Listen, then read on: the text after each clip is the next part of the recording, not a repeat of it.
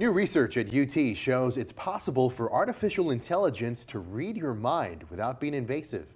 A new brain decoding study shows how AI can translate someone's brain activity into a stream of text. Now, it happens while they listen to a story or imagine themselves telling a story.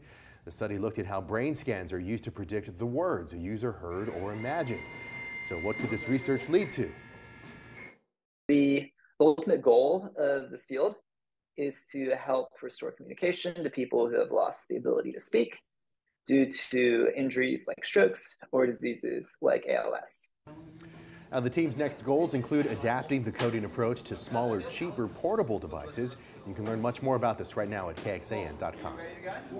Without measuring